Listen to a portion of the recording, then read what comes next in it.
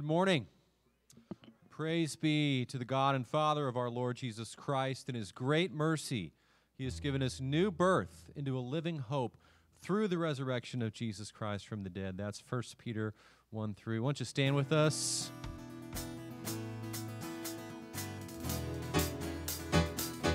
Sing together. Well, I know He rescued my soul. His blood has covered my sin. I believe.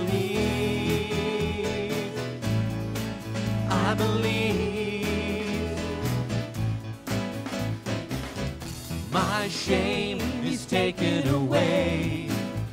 My pain is healed in His name. I believe.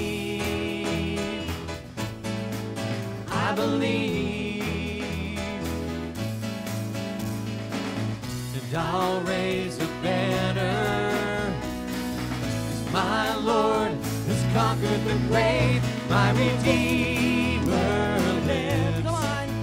My Redeemer lives. My Redeemer lives. My Redeemer lives. And I know He rescued my soul, and His blood has covered my sin. I believe.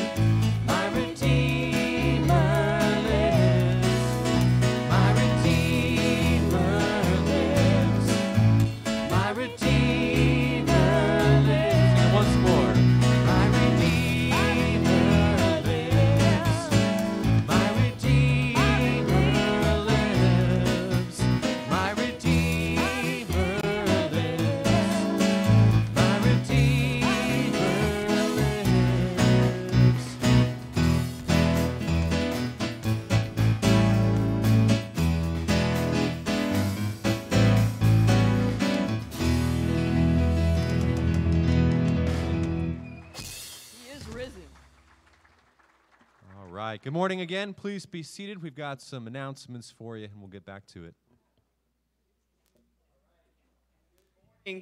I am Robert Ames. I'm one of the elders here, and I have your announcements this morning. And as I made my list of announcements, and I tucked it in my Bible, I tucked it in the book of Nehemiah. Not intending to do that, but I thought, well, I got to say something about that. Because as you know, this half of the building over here behind me was destroyed by a flood in February. And so we are so thankful to be in here where we are this morning and just to see this room made new, so to speak. And knowing that we're working over there and God is providing. So I'd just like to say how thankful we are to everybody who has put work into what you see here. All the people that helped get the rebuilding process moving. All the people that put in physical labor to get this going, the AV team who set up a temporary AV booth, and then Phil gave up his office for all the extra AV equipment, and then for them to have us ready in here this morning with the lights and the monitors, and just all the work that has gone into rebuilding. And in the book of Nehemiah, Nehemiah talks about the people had a mind to work and to serve God and to rebuild.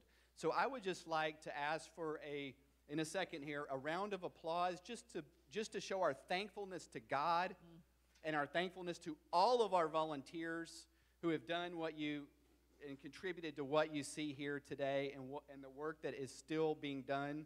So special thanks to our AV team. Special thanks to Dennis Kirshner, our building supervisor, who's worked tirelessly. Special thanks to our building committee and to all the people that have helped out so much and to all the generosity and the giving that's been going on as well. So if we could just have a round of applause.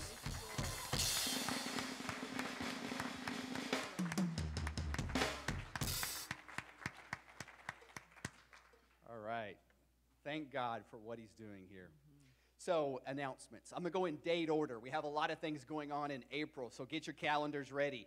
So if you're new to NBBC or you want to learn more about it, we have a welcome class for newcomers starting next Sunday, the 11th. That's going to be at 9 a.m. here in our library over here.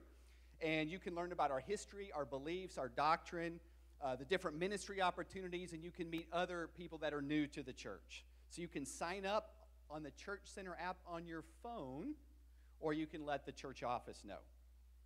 Then we're going to give you a weekend off, and then we're going to have a Romans Bible study workshop, and that's going to be on April 23rd. That's a Friday night, and it'll be Friday night and Saturday. We're going to go through the first 5 chapters of the book of Romans, verse by verse. And we're going to go through with PowerPoints and student workbooks. And anyone who attends the class will be given all the teaching materials after the class so you can reteach it. And so I especially want to invite high school kids and anyone that's interested in a verse-by-verse teaching through the book of Romans that's going to give you a tool that you will not only learn it, but you will be able to reteach it down the road. So we need you to sign up for that because we're making student manuals and we're also going to feed you lunch. So again, that's Friday and Saturday night, April 23rd and 24th. And then the weekend after that, we're going to have a evangelism opportunity at the car show at the county fairgrounds. That's going to be Friday and Saturday. We're going to set up our evangelism booth. And if you're interested in coming out and participating or just watching, you can contact the church office or let me know. And then we're out of April. Now we're going to get into May. May 9th, we're going to have a baby dedication service. And we would love to pray with you corporately. If you have a baby or a young child that you would just like prayer for, to dedicate them being raised according to God's word, and something we would just like to share that with you. Okay, and speaking of Nehemiah and rebuilding, I have an update for you on our building project. Okay, we do have insurance. But insurance, when they come in and evaluate how much they're going to cover, they look at a depreciation basis. And so they look at, well, how old was the carpet, or how old was the paint, how old were different things in the facility, and they determine how to reimburse based on a depreciation factor. That's customary. We've talked to people. That's standard practice. And so because the carpet and things were older, the insurance is going to not pay, the full cost of repair. And so we would just like the body to know about this, just to open it up for any giving. Everyone has been generous, but now is the time. As people give, as you give, we're able to know what we can do to repair things, and we can, take advantage of the opportunities that we have here to upgrade things. So we just like to let you know that right now giving is just very important towards the building project. And so as the Lord leads you, we just like you to consider that. I'd like to close in prayer. Dear Father, we just thank you for what you've done here, for all the hard work and the labor that's gone into it. Father, we just desire to be your servants. We desire to lift up Jesus Christ. And we thank you for what you're doing here, Father, the opportunities we have in the months ahead. And thank you for all your provisions, Father. In Jesus' name, amen. Amen. Please stand with us.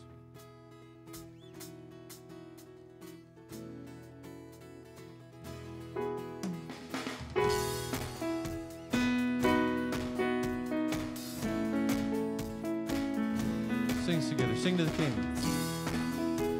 Sing to the King who is coming to reign.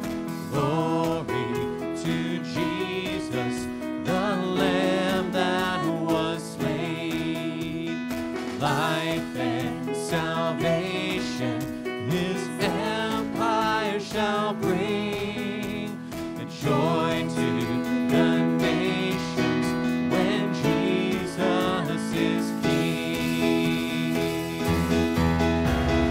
Come, let us sing a song declaring we belong to Jesus.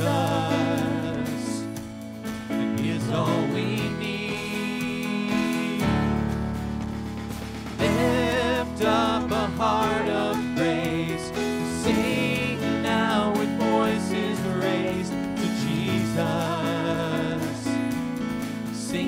the King.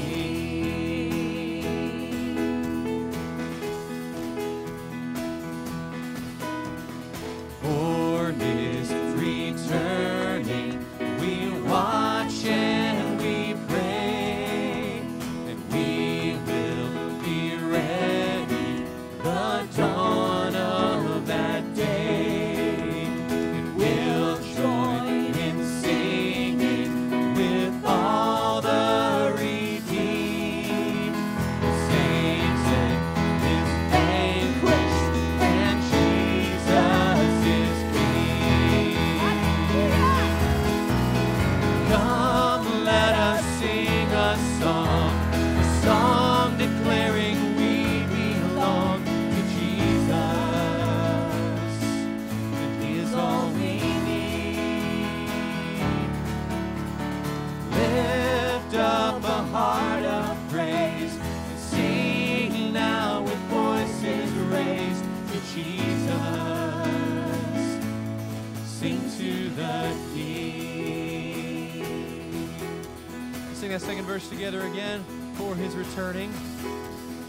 For his returning, we watch and we pray, and we will be ready the dawn of that day, and we'll join in singing with all the redeemed.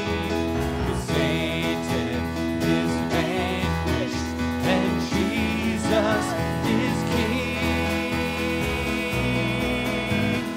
Come, let us sing a song declaring we belong to Jesus.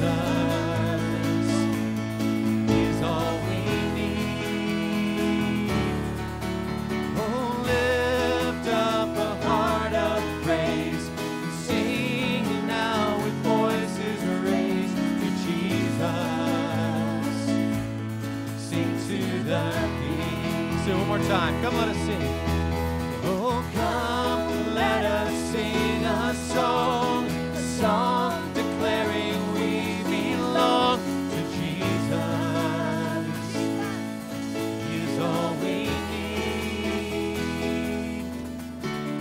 Lift up a heart of praise and sing now with voices raised to Jesus. Sing to the King.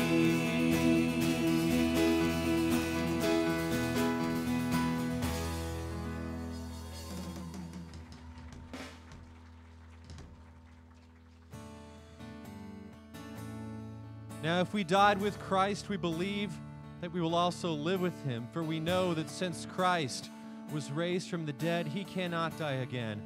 Death no longer has mastery over him. That's Romans 6:8. Let's sing this together. In Christ alone, my hope is found. He is my light, my strength, my song.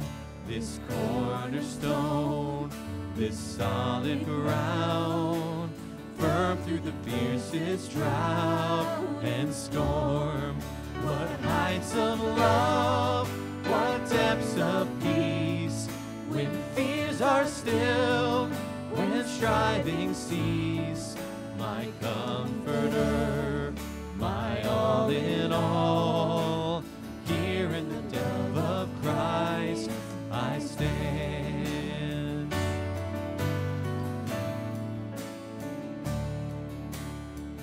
In Christ alone, who took on flesh, fullness of God in helpless babe, this gift of love and righteousness, scorned by the ones he came to save. Till on that cross, as Jesus died, the wrath of God was satisfied. For every sin on him was laid. Here in the death of Christ I live.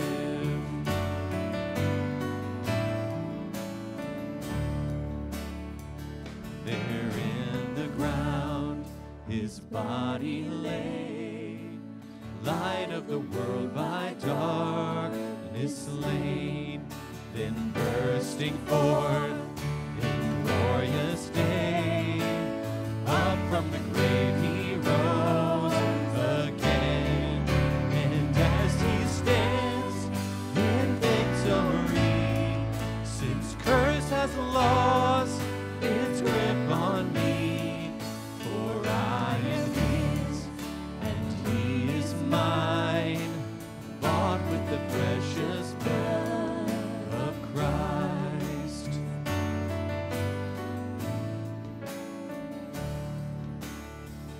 No guilt in life, no fear in death. This is the power of Christ in me, from life's first try till final breath. Jesus commands my destiny.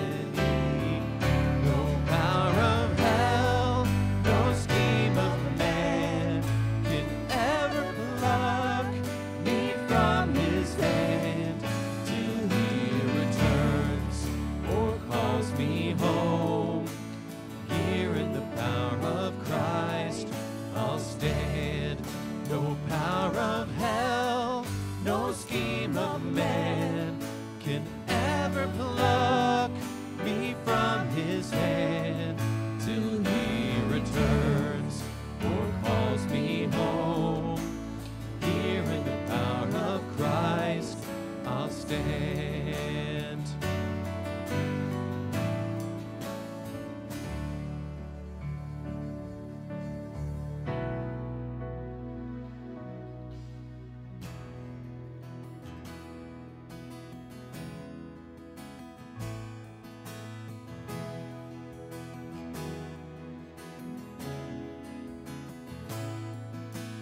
When Jesus bled, it was for redemption, paying the price for our sins.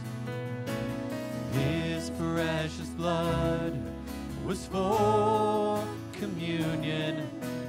God wanted closeness again. And all of our chains were broken on the day that he rose. Celebrate the day that he rose. There's power in the way that he rose. Bless his holy name. He rose. Yeah, he rose.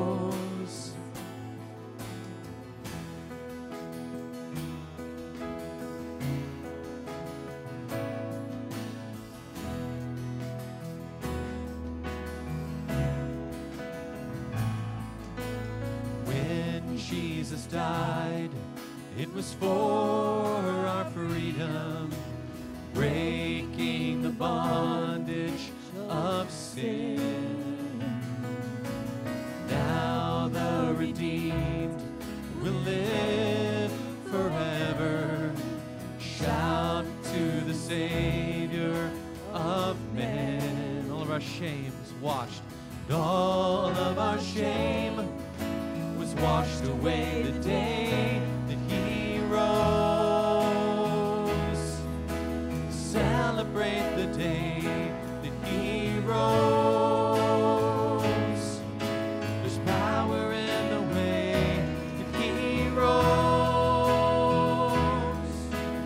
Bless his holy name. He rose. Yeah, he rose. All of our chains were broken on the day. All of our shame was washed away the day that he rose. Celebrate the day that he rose. There's power in the way he rose. Holy name, he rose.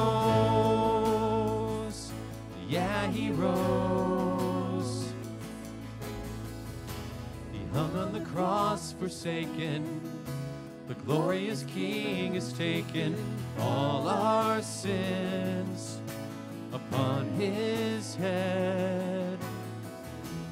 Death and the grave are broken. The light of the world is spoken. We are free. We've been redeemed. He rose.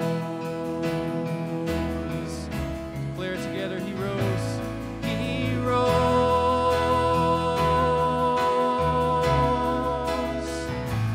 He rose.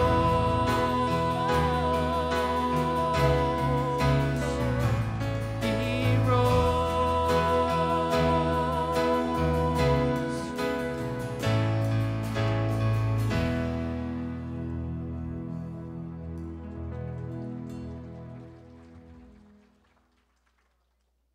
Father, we thank you for the resurrection of our Savior, Jesus Christ. We thank you for the new birth into a living hope that you have given us.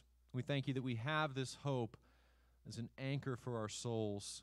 And we thank you that because Jesus Christ was raised from the dead, we are raised together with Christ, seated with you in the heavenly places. We thank you that, as we sang, you're going to return and restore all things. Strengthen our hope this day as we celebrate the day you rose. In Jesus' name we pray. Amen. You can be seated. And children are dismissed at this time.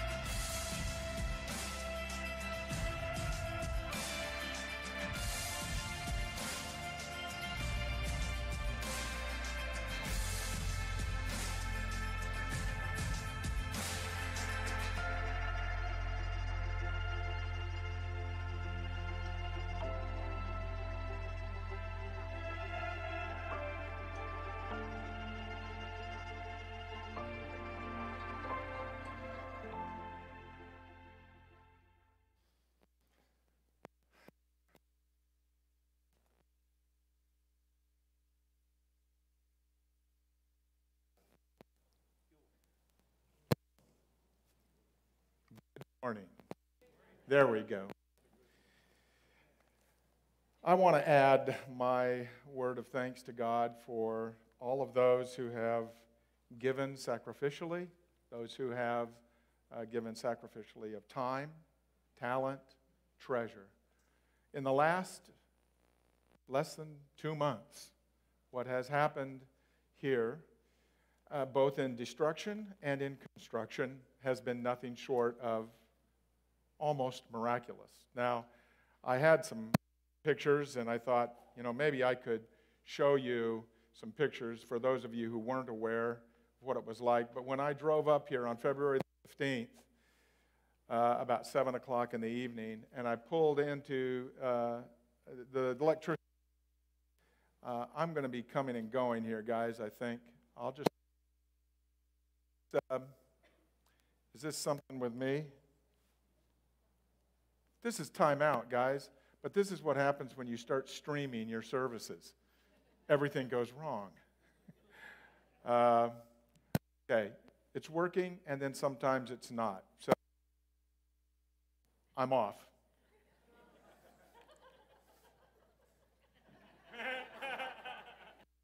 Oh, testing 1, 2, 3. I'm on.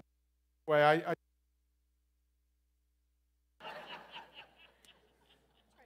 this is a trick. While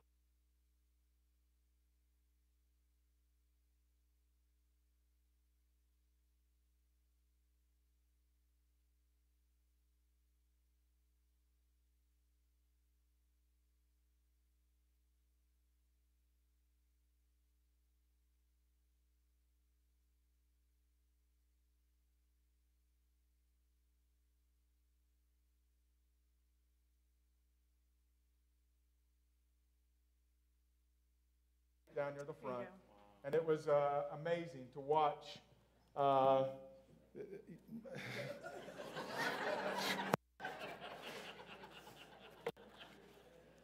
Are you enjoying? You got it? Are you guys, boy, I'm going to talk very softly this morning. Is this, okay, I'm putting that in my pocket. There I go. I'm good. All right.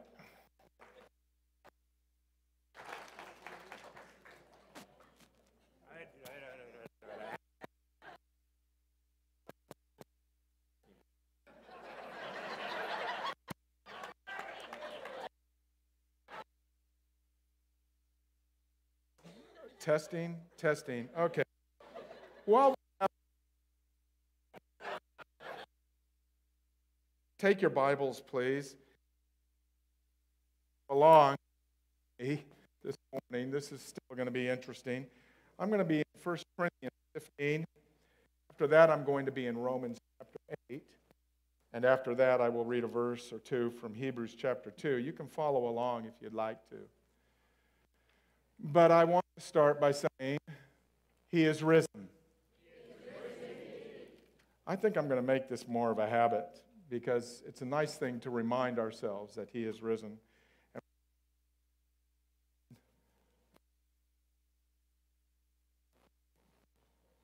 Just a moment. By the end of this message, everything is going to be working well.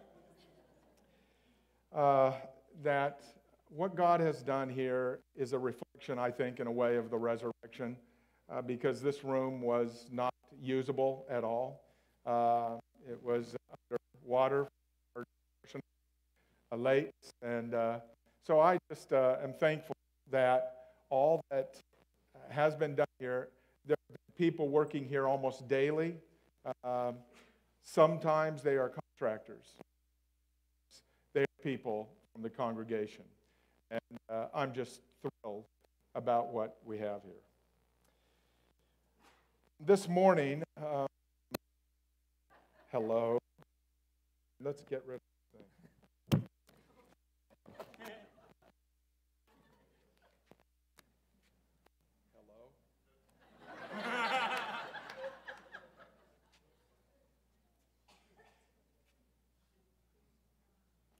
Is this one working? Yeah, that one's working. Okay. Guys, I'll tell you what we're going to do. We're going to stick with this one. Oh, wait a minute. Yes, maybe so. Maybe we're going to. All right. We're going. Help this work. Does it work when I look down or I'm just going to get this ready. talking? I'll tell you what I'm going to do. I'm going to go ahead and read some scripture. And what I'd like to do this morning, I need to warn you ahead of time, those of you who know that I normally read from the New American Standard Version, I am not going to be reading from the New American Standard Version this morning.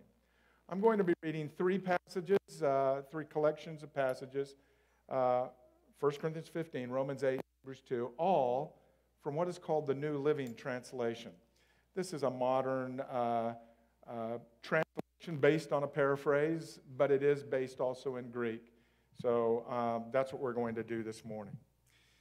So I'm going to start in 1 Corinthians 15, verses 12 and 13. This is what I read. Tell me this. Since we preach that Christ rose from the dead, why are some of you saying that there will be no resurrection of the dead? For if there is no resurrection of the dead, then Christ has not been raised either. And if our hope in Christ is only for this life, we are more to be pitied than anyone in the world. But in fact, Christ has been raised from the dead. He is the first of a great harvest of all who have died. But someone may ask, how will the dead be raised? What kind of bodies will they have? Our earthly bodies are planted in the ground when we die, but they will be raised to live forever. Our bodies are buried in brokenness, but they will be raised in glory. They are buried in weakness, but they will be raised in strength. They are buried as natural human bodies, but they will be raised as spiritual bodies. For just as there are natural bodies, there are also spiritual bodies.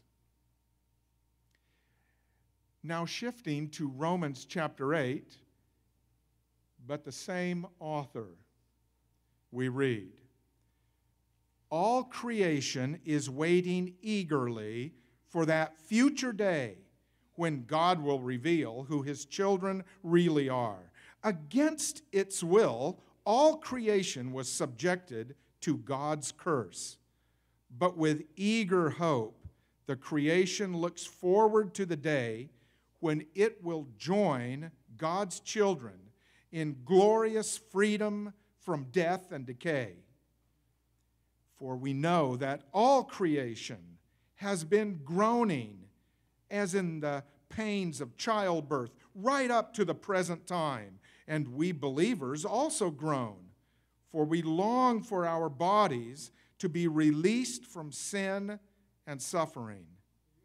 We, too, wait with eager hope for the day when God will give us our full rights as His adopted children, including the new bodies He has promised us.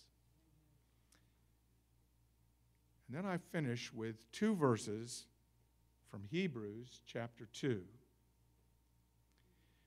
Because God's children are human beings made of flesh and blood, the Son also became flesh and blood. For only as a human being could He die, and only by dying could He break the power of the devil, who had the power of death. Only in this way could He set free all who have lived their lives as slaves to the fear of dying. I started reading this morning from 1 Corinthians 15, and many of you know that 1 Corinthians 15, more than any other chapter in the entire Bible, focuses on resurrection. In fact, it's called by many people the resurrection chapter. And in this chapter, Paul responds to some people in Corinth who denied that there was any resurrection. That is, they were denying that there was any future resurrection for them. But there was one thing that was very clear in the discussion that Paul had in 1 Corinthians 15, and that is this: whether or not a person believed in the resurrection, there was one thing all of them agreed on. There is death. None of them were denying that there was death. The question was, is there resurrection or is there not? And it is in fact because of the unavoidableness of death that the whole question of resurrection really matters. Now, most people today would say they don't like to think or talk about death. And frankly, I don't either, at least not my own. A while back, I received in the mail, and some of you have received these. I don't know if they start doing this when you reach a certain age, which I won't say what mine is, but you start getting these deals in the mail, and they're a deal. It says, pay for your own funeral ahead of time. And they even make it sound good. They don't say anything about funeral or death. This one said, affordable final expense solutions. There's nothing in there that sounds bad, except that I knew what they were talking about. Pal, you're about to croak. Pay for it. So I threw it in the trash. You know, the truth be told, death is always somewhere in the back of our minds. Hollywood knows this, and they have made hay with it. Hundreds and hundreds, probably thousands of movies have been made addressing dying and life after death. And you are guilty as charged. You flock to them, I do too. Listen, here are some titles. Don't raise your hands, you'll get tired. But how many of these movies have you seen? And this is I'm just scraping the surface. Here we go. Corpse Bride. Soul. That was really good, wasn't it? Okay. Death Becomes Her. Poltergeist. Heaven is for Real. How about Heaven Can Wait? It's a Wonderful Life. Ooh, there's a good one. Field of Dreams. Best baseball movie ever. Ghost. Ghost Story. All of Me. The Sixth Sense. Ooh. Beetlejuice. Down to Earth. Defending Your Life. What Dreams May Come. Flatliners. Monty Python's The Meaning of Life. Okay, I'm going to stop there. On and on it goes. Why do we so like movies about death, life after death, coming back from the dead? Well, I think there's a reason here. I think it is because they get us to laugh or cry or just feel good about death. They sort of calm our fears. After all, if Hollywood can depict something, then probably reality can't be much worse than that. And you know, a lot of famous people talk about death as well. And I have noticed that almost all of them, when they talk about death, they assure us that there is nothing to fear. Not that long ago, the Jeopardy game show host Alex Trebek was diagnosed with stage 4 pancreatic cancer. And after that, as he fought the disease, he talked openly about his impending death. He said, "I'm not afraid of dying. When death happens, it happens. Why should I be afraid of it? Now, if it involves physical suffering, I might be afraid of that. But that's what hospice is for. They make it as easy as it can possibly be for you to transition into whatever future you happen to believe in." Unquote. Did you hear that? I'm not sure if you're snoozing through the Alex Trebek quote, so I need to give it to you again. The last line, whatever future you happen to believe in. But isn't that just the question? What will our experience be after we die? Alex Trebek did not know. Is it going to be whatever we happen to believe in? Or is it something else? Kurt Cobain, leader of the rock band Nirvana, before he committed suicide at age 27, wrote these words, "If you die, you're completely happy and your soul somewhere lives on. I am not afraid of dying. Total peace after death, becoming someone else, is the best hope I've got." Rap artist Sage Francis says, "I'm not afraid of dying. Pieces of me die all the time." He's probably right. Actress Katharine Hepburn, she had insight. She said, "Life is hard. After all, it kills you." She's great. Author J.K. Rowling, you know her. She said, "To the well-organized mind, death is but the next great adventure." How does she know? Woody Allen, my favorite, he famously joked, "I'm not afraid of death, I just don't want to be there when it happens." You know, all of these movies and famous quotes about death and dying and life after death all of them have one thing in common. Every person who made those movies, every person who acted in those movies, and every person who made those quotes knew nothing about what they were talking about. None of them had been there. None of them could tell you anything intelligent. All they could do was say something or depict something. They had no knowledge. Death is a mystery. I was watching a nature show recently that had a deep-sea submersible that could only fit 3 people crammed in. Do any of you get claustrophobic just thinking about things? I got claustrophobic because they went down 5 miles under the ocean to some of the deepest places in the ocean. And you know, it's going to take them a while to get back, and there are 3 of them crammed in there. If one of them starts, okay, let's not think about that because you'll be thinking about it. But the narrator, what I thought was interesting is the narrator was talking about this as they're looking at this previously never seen, and he said this is the last unknown frontier on earth. A lot of you, like me, marveled. 6 weeks ago, NASA's Perseverance rover landed on Mars. And I'm sure many of you have looked at some of these amazing pictures that have been sent back. It seems like we're always conquering new frontiers, but death is different. The more we talk about death, the less we realize we really know. If somebody should have known about death, it was Dr. Kevorkian.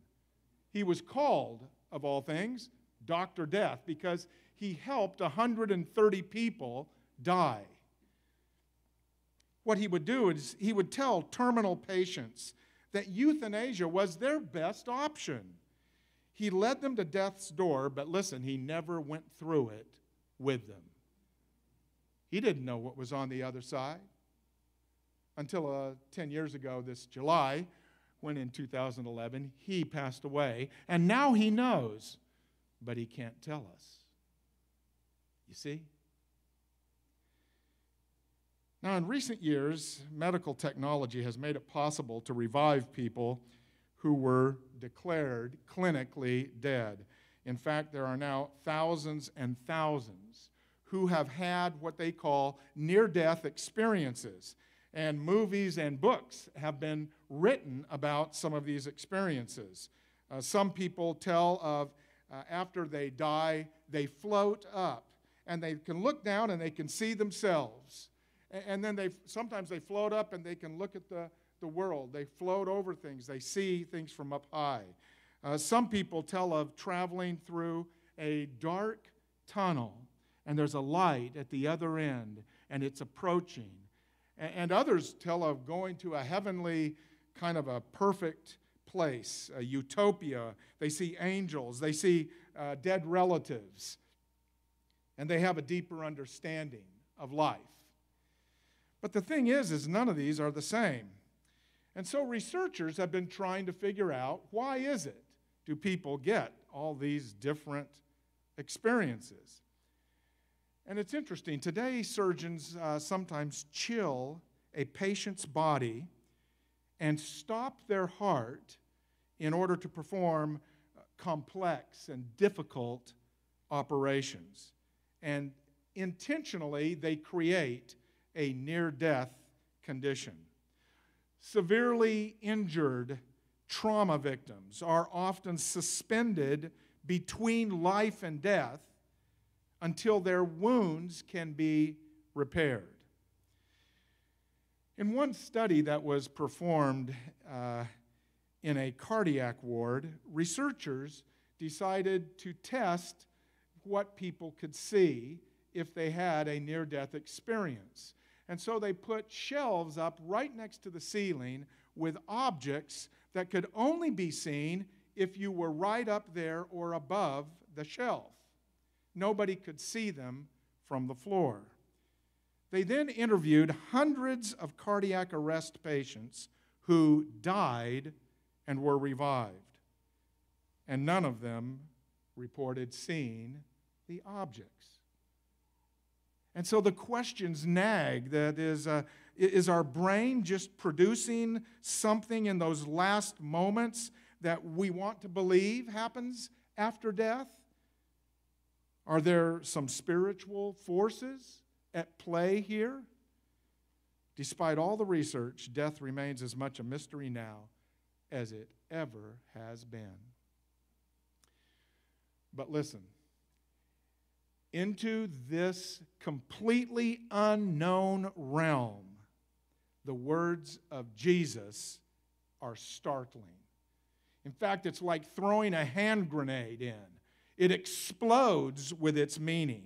He said these words at a funeral in Bethany, about 2 miles from where just a few weeks later he was going to be nailed to a cross and die. And these are his famous words. I am the resurrection and the life.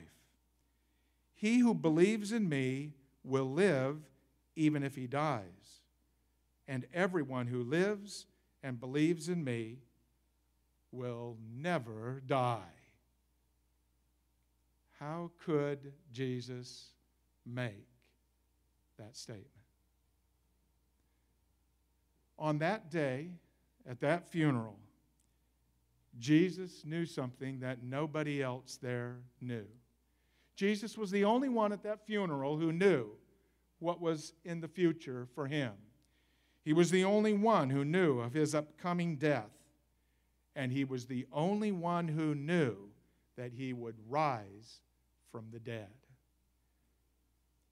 Now today, we celebrate the resurrection of Jesus Christ.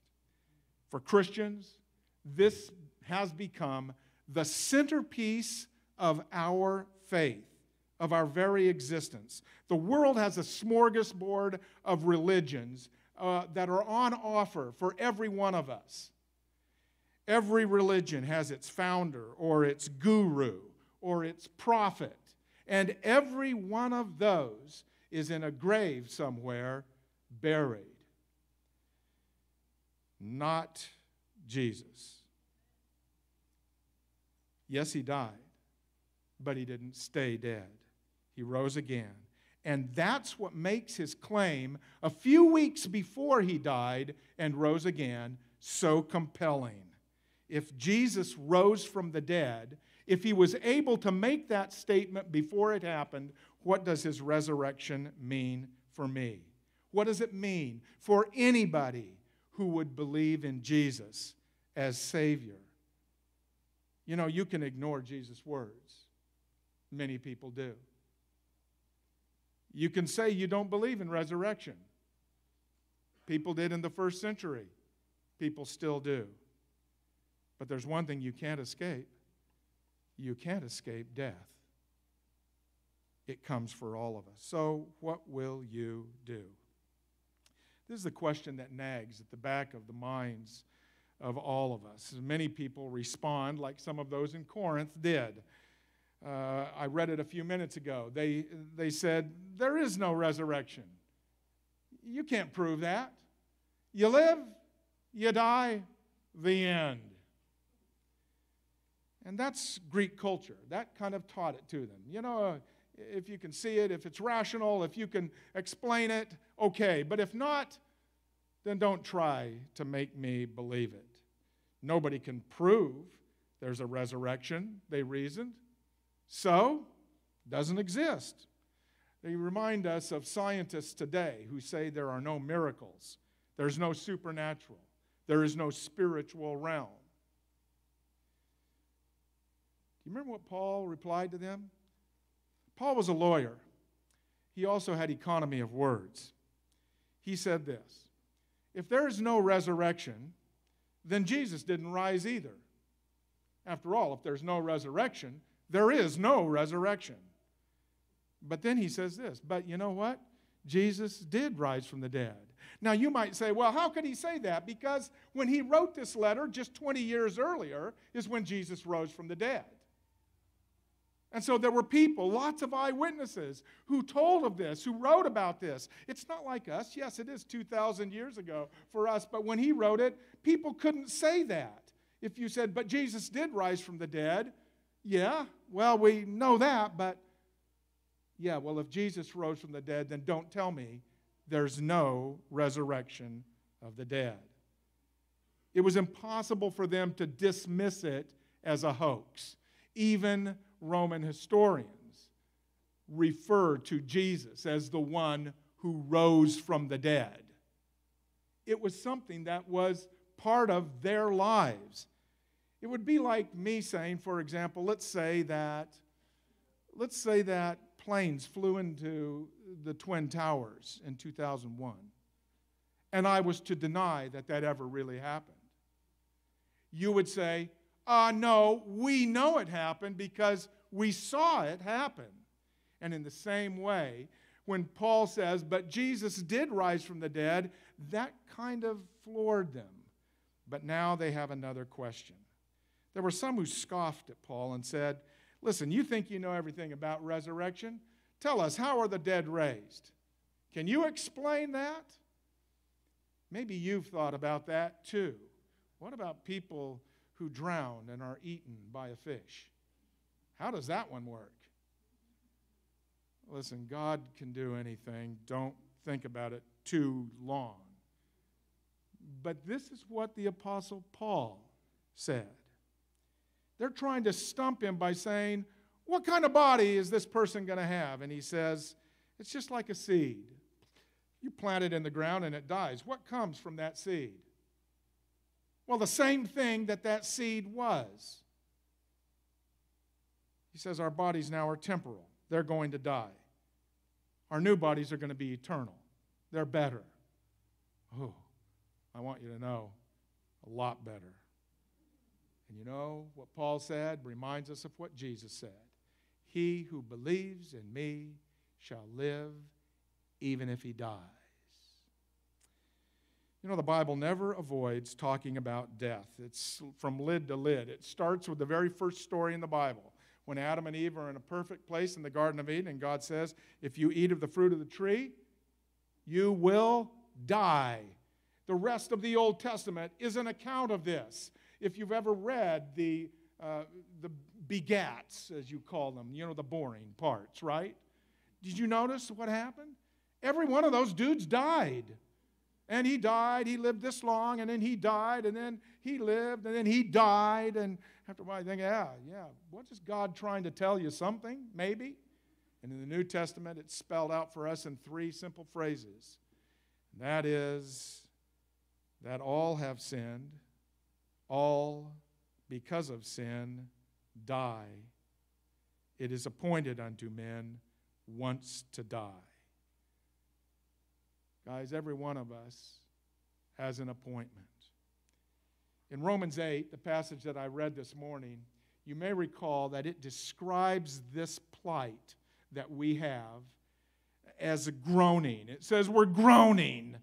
It's like we've got a burden on us and we want to get rid of it, and we can't. We want to be free of this death and decay. We want to be free of sin and sickness and suffering. We want our new bodies. Well, I'll tell you something. Satan doesn't want you to get yours. We read it in Hebrews. It's the last passage that I read.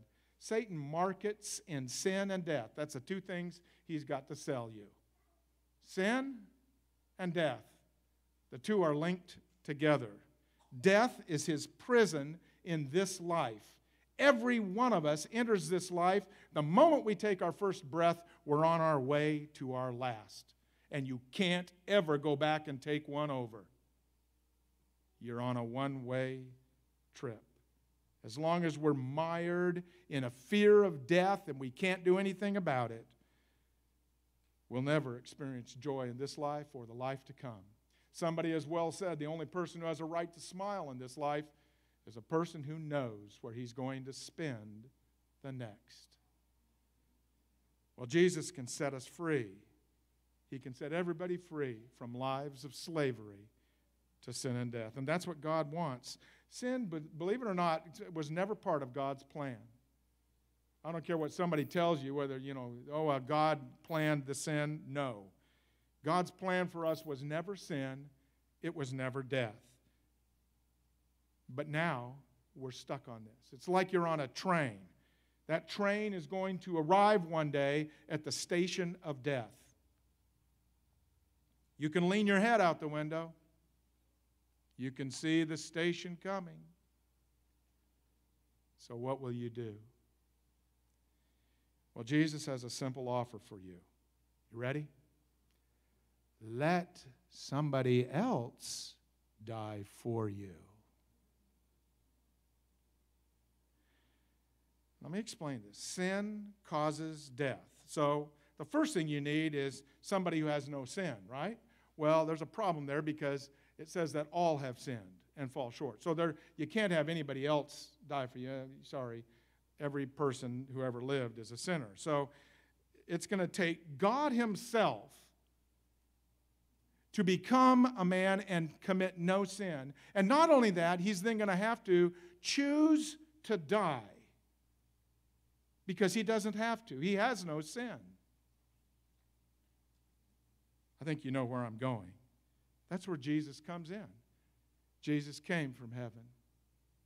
Jesus lived a sinless life and he died for our sins. And that is the good news. I can have my sins forgiven by believing in Jesus who died in my place. But wait, there's more. I know that sounds like a game show. I love doing that. There is more.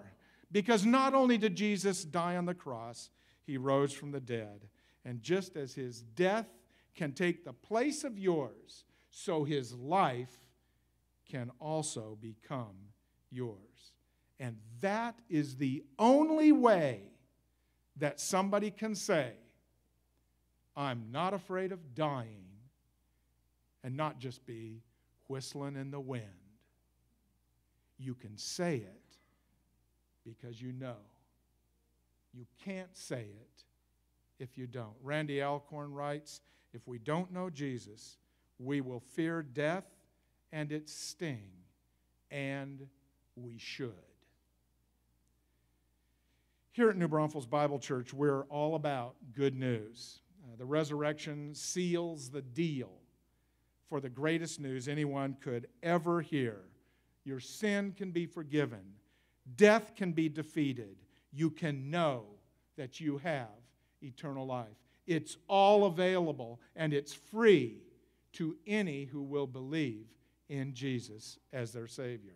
And in a world awash in bad news, the resurrection turns everything else on its head. I know, I'm like you guys. If you turn on the TV, it ruins my day. If you watch the evening news, you know, you need to take something to just get over it.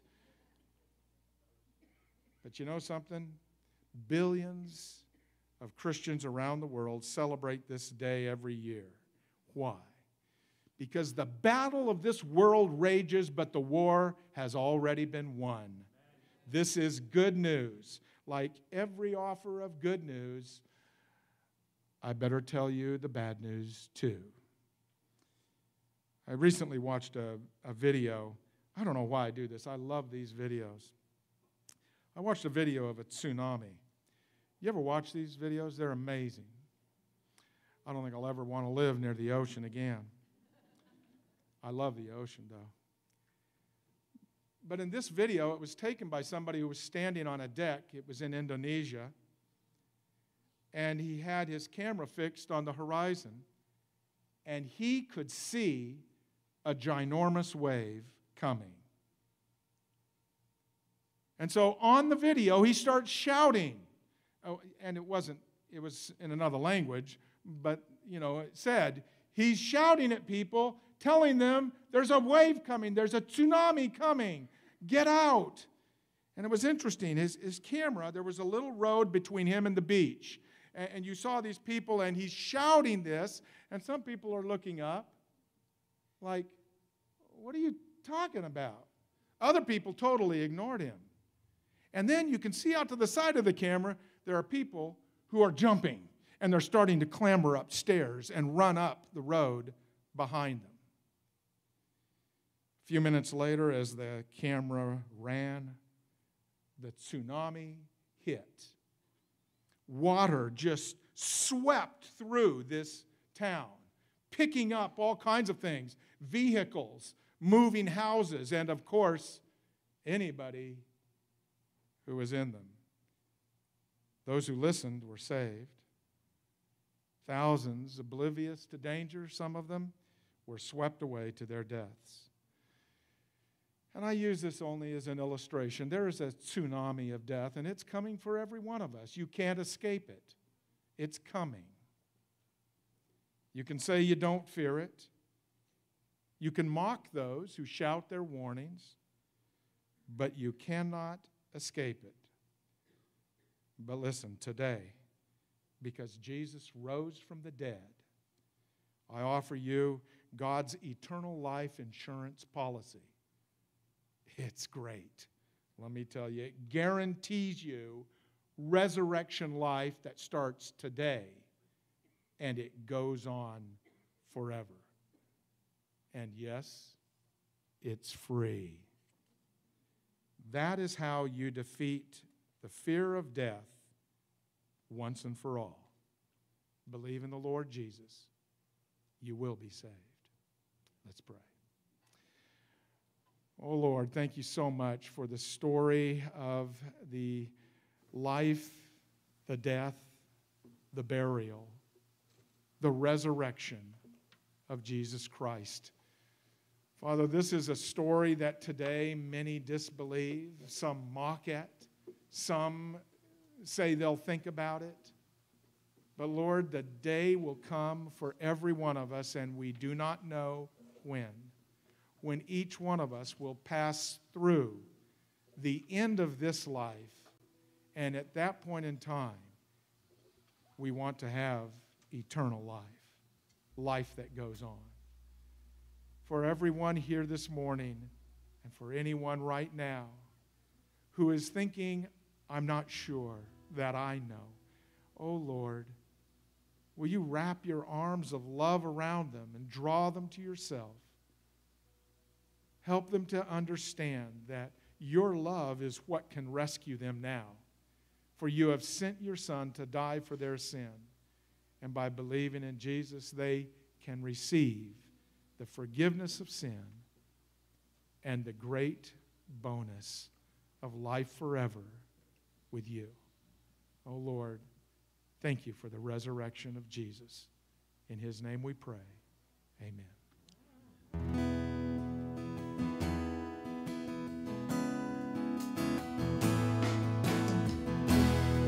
Please stand with us. Let's sing this together as we close. When Jesus died, it was for our freedom, breaking the bondage of sin. Now the redeemed will live forever. Shout to the Savior of men. And all of our shame was washed away the day that he rose. Celebrate the day that he rose. There's power in the way he rose. Bless his holy name. He rose. Yeah, he rose. Hung on the cross, forsaken, the glorious King has taken all our sins upon his head. The death and the grave were broken, the light of the world is spoken. We are free, we've been redeemed. He rose.